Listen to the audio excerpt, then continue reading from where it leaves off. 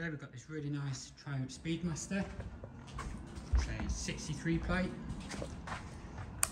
Mega low mileage of 3,937. Now, this is a walk around video just to show you the bike, anything we've come across, any marks or anything like that. So we'll start off with the left hand mirror. So to the back of the mirror there is a couple of little marks in places, but all to the front of the mirror is all nice. Along the handlebars, they're all in really nice condition, as is the back of the clocks. Again, coming over to the left hand mirror, a few little tiny little stone chips, but overall really nice. Coming down the headlight, in great condition, as are the spotlights that are on there. Both fork legs are really nice, as is the mudguard, really nice paint scheme.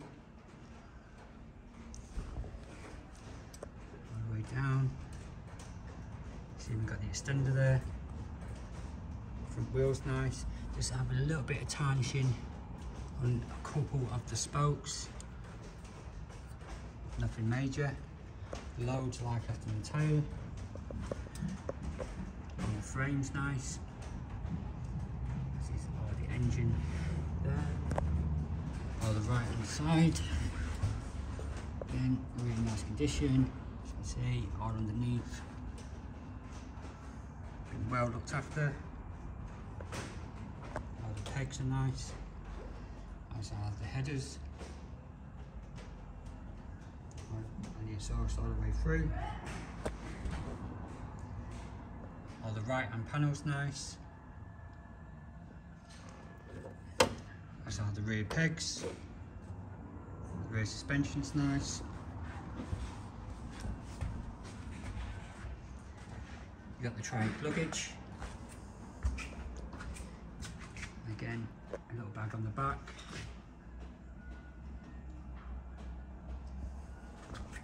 Both sides, the pinion pad, left hand side pannier, all the exhaust. On the left is all nice.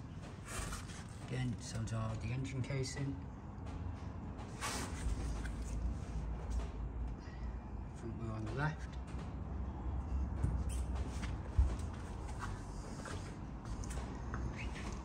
Rear seat, again really nice, as is the main. Again, tank, really nice condition, really stands out with the paint job.